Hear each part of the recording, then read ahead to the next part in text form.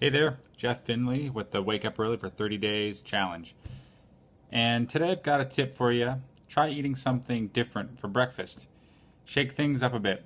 I usually end up having a bowl of cereal and coffee, which I know is probably not the healthiest breakfast, but that's just what I have. I don't eat meat, so I'm not going to make myself some bacon or sausage. Um, and I'm not a huge pancake or waffles fan or eggs. So I like to make a smoothie. So I'll make myself a banana with fruit and coffee and peanut butter and chocolate.